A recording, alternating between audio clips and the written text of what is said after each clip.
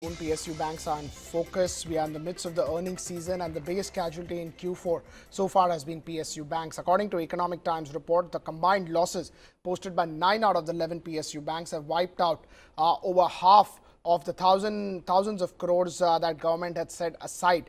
Sangita Mehta of Economic Times now joins us with that report. Sangita, first, what is the outlook on the banking sector in the coming quarters? The coming quarter doesn't look so good, Nikunj. It appears that banks may continue to bleed at least for the next couple of quarters, because a lot of NCLT cases which we thought would get concluded have been postponed to June, and it looks like it could go on till September.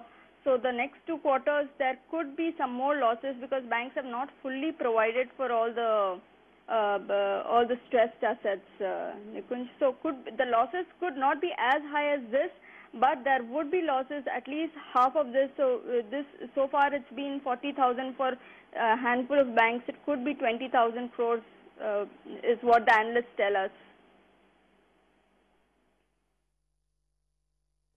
Hi Sangita, this is Nayan joining in from the New Delhi studio. You know, I think Punjab National Bank, Dena Bank, a whole bunch of banks have come out which have disappointed the street. Clearly the RBI is also taking note of it. The question is that how seriously is the Department of Financial Services looking at all of this? Yes, we know what has been budgeted for this, for recapitalization. Any rethink on that at all? And from what I have understood, speaking to ministry officials, they have written to banks I guess early today morning or last night, saying that we will not be in a position to capitalize you anymore.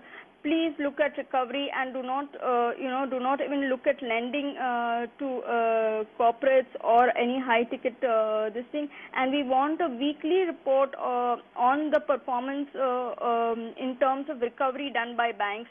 They have also asked banks how much assets they have sold, how much assets they are looking at resolution, and all these 11 banks which are facing prompt corrective action, they've been asked to make a presentation to Finance Ministry, because government does not appear to be in any mood to infuse capital, at least not in the immediate future.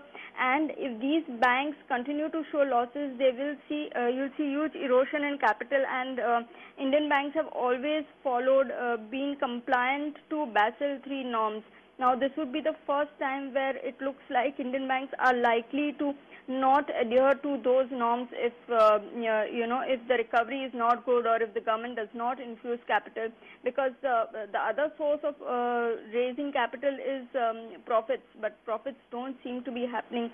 I mean, they don't seem to be showing even decent numbers from whatever we speak to analysts, whatever we gather from them.